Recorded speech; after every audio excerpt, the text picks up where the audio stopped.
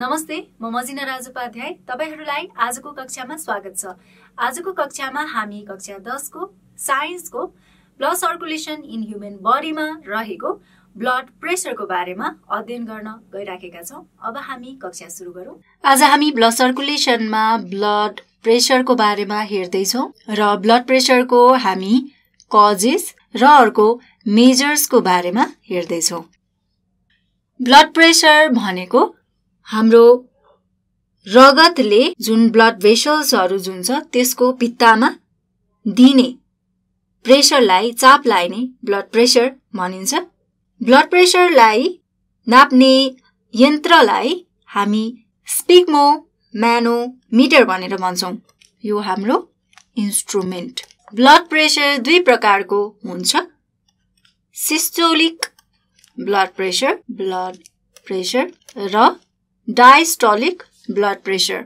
Systolic blood pressure भन्नाले हाम्रो मुटु जुन छ त्यो खुम्चिदा त्यसमा उत्पन्न हुने, हाम्रो हार्टमा उत्पन्न हुने ब्लड प्रेसरलाई नै हामी सिस्टोलिक ब्लड प्रेसर भनेर भन्छौं।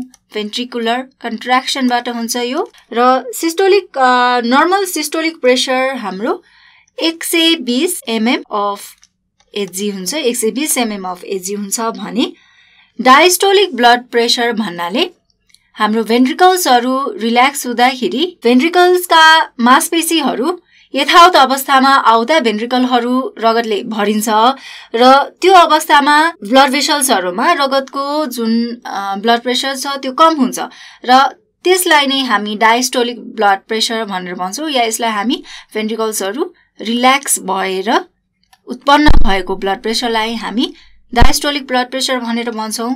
यसको भ्यालु रहेको छ एउटा वयस्क मानिसमा 80 millimetre of Hg diastolic blood pressure हुन्छ। हाम्रो normal blood pressure 120/80 mm of Hg हुन्छ। ब्लड प्रेसर के कुरामा भर पर्छ त? ब्लड प्रेसर के कुराले गर्दाखेरि इफेक्ट हुन्छ त यो भर पर्छ भन्दाखेरि यसलाई एज को कारणले पनि ब्लड प्रेसर घटबढ हुन सक्छ। त्यसैगरी लिङ्गको कारणले पनि ब्लड प्रेसर लिङ्गमा पनि भर पर्छ। शारीरिक चालमा पनि, शारीरिक चाल अब जस्तै एकदमै धेरै हामीले एक्सरसाइज गरिराखेको छ भए त्यसमा पनि के हुन्छ त ब्लड प्रेसर एकदम बढी हुन्छ। त्यसैगरी मेन्टल कन्डिसनमा पनि ब्लड प्रेसर भर पर्छ। मेन्टल कन्डिसन कस्तो छ त त्यसमा पनि हामीले मानसिक अवस्था कस्तो छ त त्यसमा पनि ब्लड प्रेसर भर पर्छ।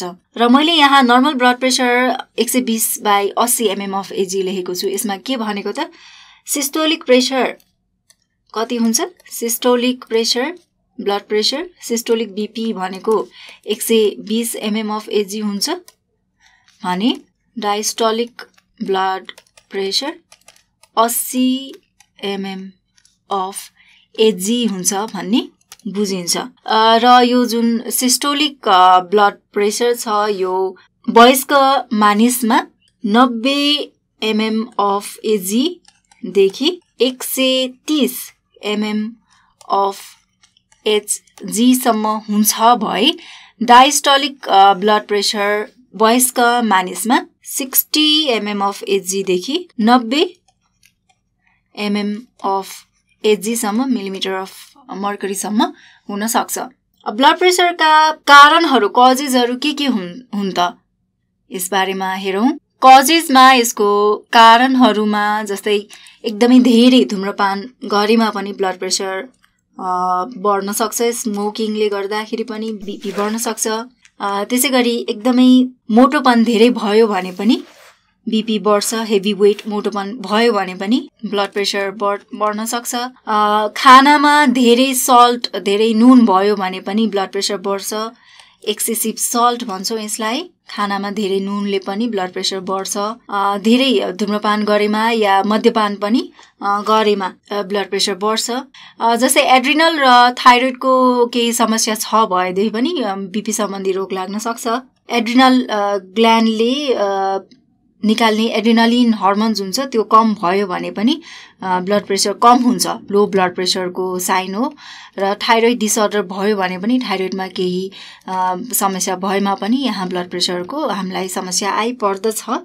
र जति जति वयस्क मानिस भयो त्यति नै ब्लड प्रेसरको रोगी पनि बढ्दै जान्छ। ओल्ड एजले गर्दाखेरि पनि, जस्तै यदि तपाईको उमेर 40 वर्षभन्दा नागिसकेछ भएदेखि ब्लड प्रेसरको समस्या आइपर्न सक्दछ।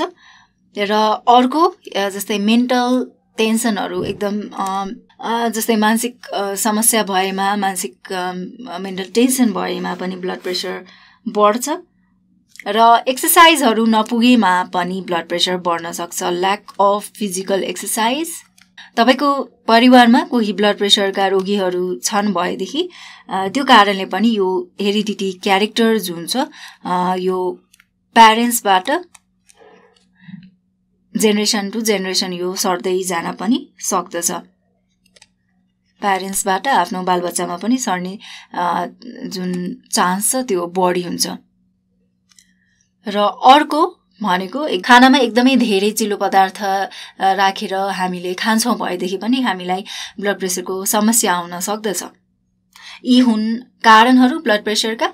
ब्लड प्रेसरबाट बच्ने उपाय भनेको जस्तै हामीले मद्यपान, धुम्रपानलाई छोड्यौँ भने पनि ब्लड प्रेसर सम्बन्धी ब्लड प्रेसरको रोग लाग्न सक्दैन। त्यसै गरी जस्तै बडी वेट हामीले कन्ट्रोल गर्न सक्नुपर्ने हुन्छ। बडी वेट मोटोपन बढ्यो भने पनि ब्लड प्रेसरको समस्या आउन सक्दछ, यसलाई कन्ट्रोल गरौँ।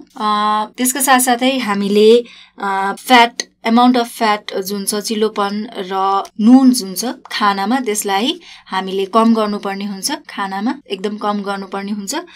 र फिजिकल एक्सर्साइज हामीले गर्यौँ भने पनि, व्यायामहरू गर्यौँ भने पनि ब्लड प्रेसरको सम्बन्धी रोग लाग्न सक्दैन। र जहिले पनि सन्तुलित खानेकुरा खानु पर्दछ। त्यसै गरी मेन्टल टेन्सनहरू पनि हामीले लिनु हुँदैन। धेरै मेन्टल टेन्सनलाई पनि लिनु हुँदैन, मेन्टल टेन्सन नलिउँ।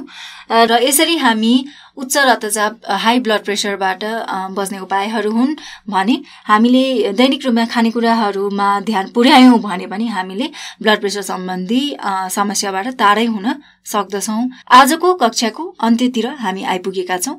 जाँदा जाँदै तपाईहरूलाई निम्न गृह कार्य दिँदैछु, जुन परीक्षाको लागि मात्र नभएर पाठको बुझाइको लागि पनि आवश्यक रहेको छ। मेरो गृह कार्यको पहिलो प्रश्न रहेको छ, ब्लड प्रेसर भनेको के हो? ब्लड प्रेसर नाप्ने यन्त्रलाई के भनिन्छ? र हाई ब्लड प्रेसर हुनुका कारण र त्यसबाट बच्ने उपायहरूका बारेमा लेख्नुहोस्। तपाईहरूलाई आजको कक्षा कस्तो लाग्यो? तपाईहरूको केही गुनासो या सुझाव छ भए हामीलाई सम्पर्क गर्न सक्नुहुनेछ। हामीलाई सम्पर्क गर्ने ठेगाना हो learning@deerwalk.edu.np। अर्को कक्षामा फेरि अर्को पाठ लिएर उपस्थित हुने नै छौँ। त्यतिन्जेलको लागि धन्यवाद।